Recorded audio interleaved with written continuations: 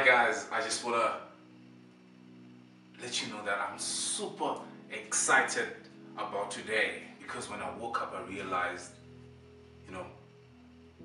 God loves me, God loves me. I still have a breath. I still have a breath in my lungs because I'm here for a reason.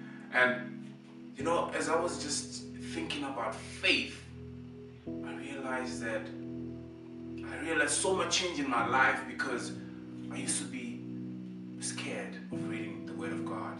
I used to be scared of reading the Bible because I felt I was going to come across some truths that my reasoning would not, process.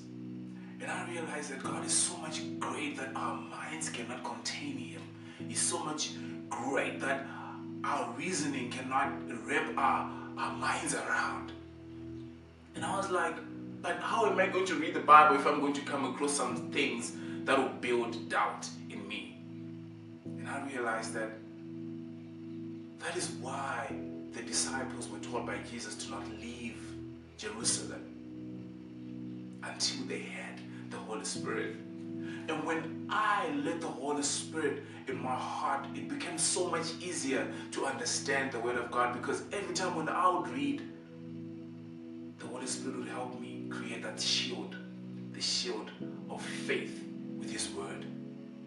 And I wanna say something that comes from 1 John 5 verse 14.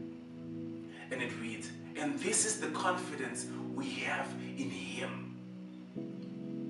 If we ask anything according to His will, He will do it." He will do it. So imagine the kind of faith that's portrayed in this chapter, in this verse. This is the confidence we have, that if we ask of anything, God will do it. So I just want to encourage us today that the faith that we hold should be the same faith that Moses had in Exodus 33, when he said to God, "I am not going anywhere. We are not leaving this place until we know that we are going with you." May this be the faith that we have with the support of the Holy Spirit. With the support of the Holy Spirit. I remember some time back, we were in primary school. My sister needed to go to a school trip, and she went to my parents and she said, "Mom and Dad, I need to go to a trip. I want to go to a trip, school trip, but I really want to go because I've never been there before." And my dad was like, "Lift your faith, believe in God to provide for us so that you can go to the school trip." And she said, "I'm gonna do it. I'm gonna lift the faith." She was super excited because she thought, it was just gonna be like 1, 2, 3, boom, And just before the trip, I think that was like a week before, she went to my parents and she was like, "Did you get the money?" And sadly, they didn't have the money. And she asked, "So what am I gonna do?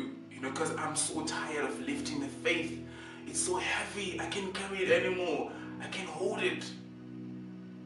And I was thinking, this is the same place that we are in as Christians. This is the same place that we are in as Christians. The realities of life are just so much for us to really focus on the God that we have faith in.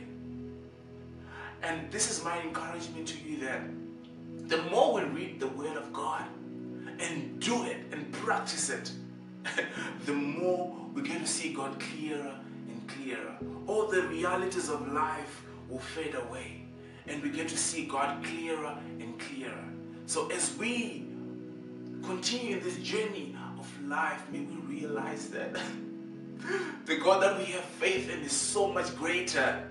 He's so much greater than all these other stumbling blocks, all these wars, all these trials and tribulations that we're facing in life. So may we hold this faith with the help of the Holy Spirit in our lives. Cheers, guys.